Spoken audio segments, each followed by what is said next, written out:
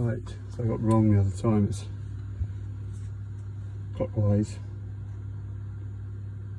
brown, and counterclockwise or anti-clockwise, black, and then neutral. The other one was a diverter. So if you get the wires the wrong way around, it's moving the wrong direction, just swap them over in your wiring centre. But basically we've got flow off the system coming in and then flow into the mixer, and then we have a flow temperature sensor after the mixer, so that's reading what the temperature is of the water, and then using the return from the manifold up here, and it's circulating in a loop, and whenever it draws in some flow it pushes out the return back to the boiler. So currently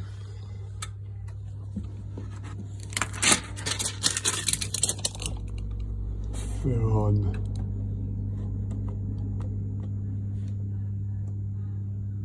the underfloor heating, target flow temperature of 26, actual 24.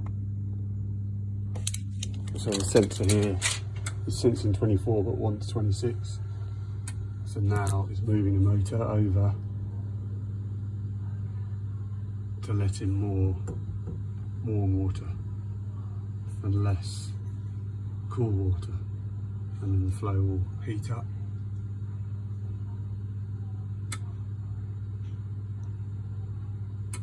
And if you wait, or I waited, this will eventually move up, and then when it gets close to the temperature it will then feather back down.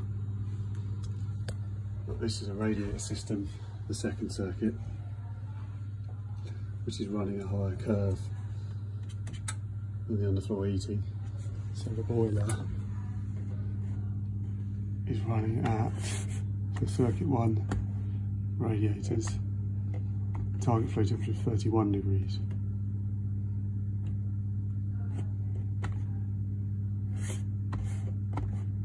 And the boiler is currently at 34. And that's basically it. So on this one, got priority hot water with these 2 pots off the Vaillant. This is for the radiators, so we're flowing through the radiators and then back on the return, but also on the radiators it tees into the tail rads on an on-return valve, and then that's the tail rad T there.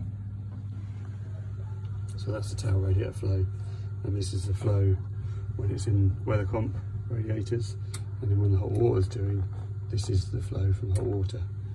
So if you follow that back, it comes up, and that's the hot water. So when the hot water's cooling and heating the cylinder, you get a hot flow temperature on the tail rads, and the tail rads are just balanced down.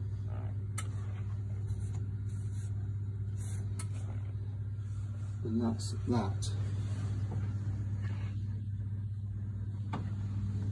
And then on here, you select your heating circuit, so radiators, and you select your heating curve.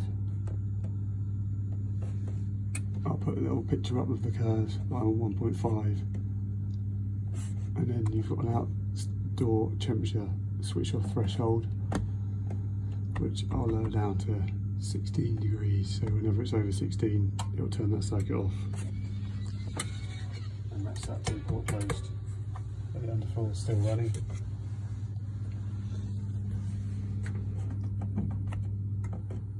So underfloor target flow temperature 26, and the heat generator 37, and it's off. I'll go now to outdoor. I'll put that down to 16 as well. And then underfloor heating's on 0.6, and then also minimum 15 but maximum 55. And that's it. So with that off, it now closes the mixer.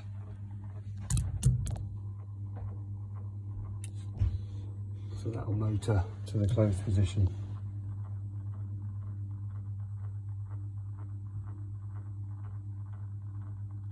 You can just probably see it moving.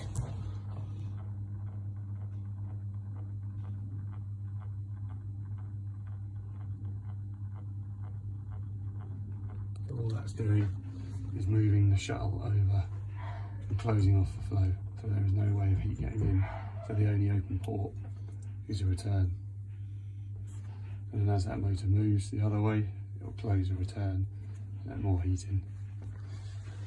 So that's that. And there you go, 100% off.